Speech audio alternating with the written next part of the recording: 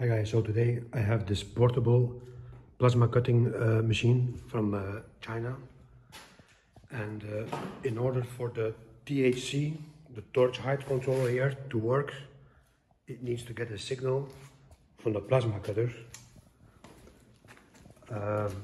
about the voltage here, the voltage that we measure between these two, because the voltage changes when the cutting head hits the metal at different heights.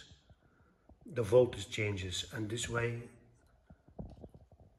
he knows where to go up and down. The problem is I have this cheap Lidl Parkside plasma cutter, and of course it does not have that what they call CNC features. So I bought this part here from Proma Electronica from Poland, which is a voltage divider, and basically they make your life easy to put the two wires on the two terminals, the positive and the negative, and then it will have a reduced voltage here, you see. So these two here, DV positive, and one of those I will connect to the back of this machine here, which is this one. So then it can sense the voltage, and then the torch height controller is supposed to work. So that's what I'm going to do now. So this would be the solution if you go with a cheap plasma cutter.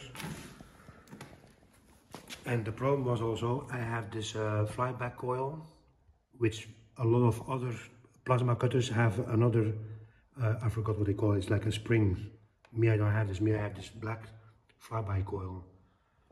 And I would have to go on the motherboard, figure out which one that would be. So I'm not doing that. To be sure, I bought this voltage divider, specifically made for this. Thanks for watching.